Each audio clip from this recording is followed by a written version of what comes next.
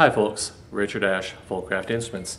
Today's Dulcimer demonstration is of a Folkcraft Custom Series Mountain Dulcimer, serial number 8010773.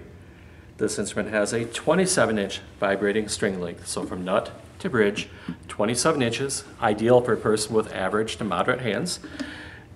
Giant hands, you could probably get away with a little bit longer scale, get a little bit more string vibrating and a little bit more tone quality.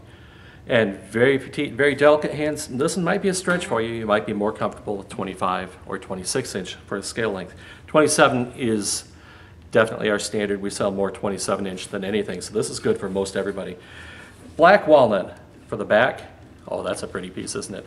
Black walnut for the back and for the sides, another pretty piece. For the head and for the fretboard, this has the Gabon ebony fretboard veneer. You're not going to wear it out with the pick. And this one is set up with a Galax back as well. So we have an outside back, a series of spacers, then an inside back. The outside back sits on your legs. The inside back is pretty much unencumbered. You strum the strings, the back can vibrate. It helps with the sound quality, helps with the sustain, especially that sustain in the second octave. So the great choice. The Galax back is an option that I certainly have on all of my Dulcimers, and I certainly recommend it. I think it's worth every penny. Anyway, black walnut for the back and sides, Gabon ebony. The top is butternut. We use Pennsylvania butternut. Butternut's getting harder to get now. But butternut, it's in the walnut family. It's related to black walnut. But it's a much lighter wood.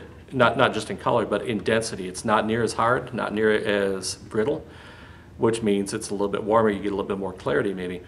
Walnut and butternut is a great combination for dulcimers. Maybe our #1 most popular combination, walnut butternut. So walnut butternut ebony, this does have the contemporary scroll head, 4 tuners on each side, or 4 tuners on one side, no tuners on the audience side. As the instrument sits in your lap, you have easy access, none of this reaching across and trying to be awkward and messing up your wrist. But I like the convenience. I also like that there's somewhere right here on the side to clip on an electronic tuner and just leave it sitting there the entire time. This one does have our sun, moon, and stars sound holes.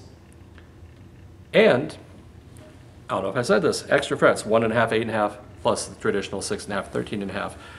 This is set up with 4 tuners, but it is set up with 3 strings right now, DAD, and we used bass strings on this one. If you listen, DAD, same as a standard dulcimer, but down 1 full octave.